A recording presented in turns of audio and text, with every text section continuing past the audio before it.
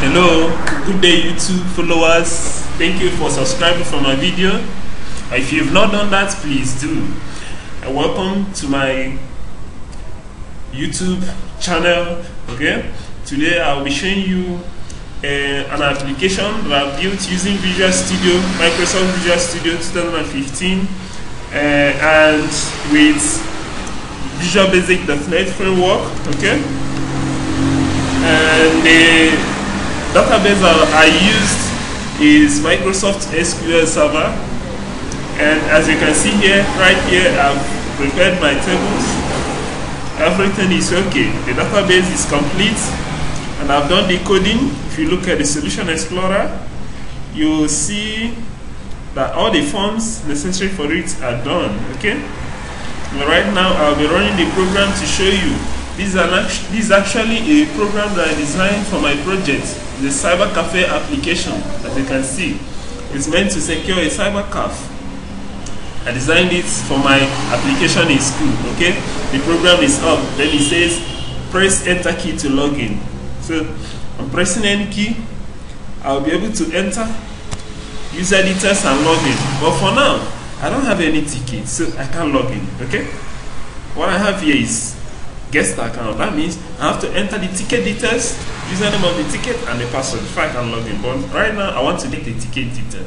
Okay, so let me go in admin, enter the admin username, okay, admin password, enter key, and it opens up this. Okay, right now we can add a user. Okay, cool. We can add a user, and I have, okay, for instance, let me open okay,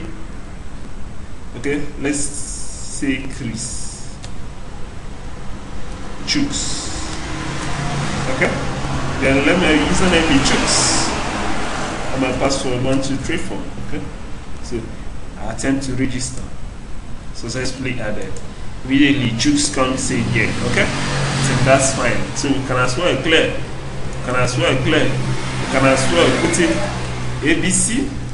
For instance, I want to delete it, I hit delete. Successfully deleted. Okay, then ABC goes away. Same thing if I say XYZ, delete, XYZ, successfully deleted. Okay, that's cool, man. So let's just clear, cancel, and get back. Okay, let's try to generate tickets. Yeah, so here you can generate a ticket. You can choose the quantity, time, choose how many hours you want, the amount that each ticket will be sold. Okay, for instance, this ticket will be sold for, okay, let's say $50. That's fine. Generate tickets. So here, right here, we have the ticket. It says success. We can decide to print the ticket. All right. We can go for Foxit Reader printer, apply, print. That's cool.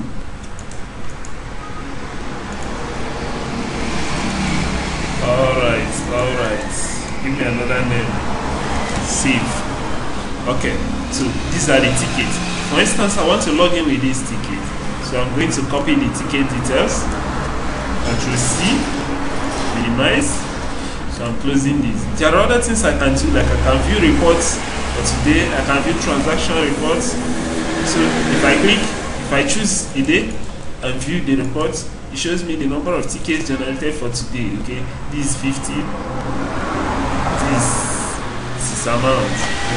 And close this. You can as well view ticket details. Okay, you can see a lot of things, including this is the date of the first use, total time, date of expiring, and many other things, including the ticket username, password, the generator, the staff who created the ticket. You can see most of them were made by admin. Okay, all right. Now if we decide to view the tickets by today, we have, these are the tickets that were created for today. That's cool, I think. All right, so if we go by the day, by the user who created them, okay, we can say admin. Okay, now it shows you tickets that were made by admin. There are very many of them. Okay, very many of them. Alright, so the same thing happens in the rest of it, but right now we're gonna close. Okay, so I'm closing this. We can change password for admin, but I don't want to change it. Okay, we can decide to log out. We can check about the application. Like you can see, it was designed by me for my project in school. Okay, so I don't want to keep the application, but rather I want to log out. Okay, let's log out. Now we can enter our ticket details that I've copied initially. Okay. Okay. Right now we can log in using our tickets. Okay.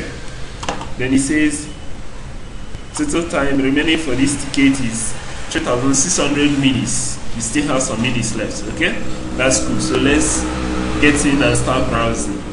So if you click OK, you'll be able to do whatever you are doing, and your ticket starts counting down. I think that's fine. So it's click to pause and continue later. That's cool. So if you do this, you can see it. Pressing enter key, it gets you back. Then we can log out. That's cool. That's cool. That's cool. So that is the much of the application. I'm going to cancel. You can see pressing alternate F4 cannot close the application. That's cool. So right now I have to stop the application. Okay, so to stop the application, I may need to log in as admin. I have to log in as admin. Okay, then I'll quit the app. I think that's cool. Thank you for watching this video. If you would like me to do some of your projects, applications for you, please contact me at my email akuderaja@gmail.com. Thanks for watching this video. Do subscribe for later videos. I have many ones that I want to show you also.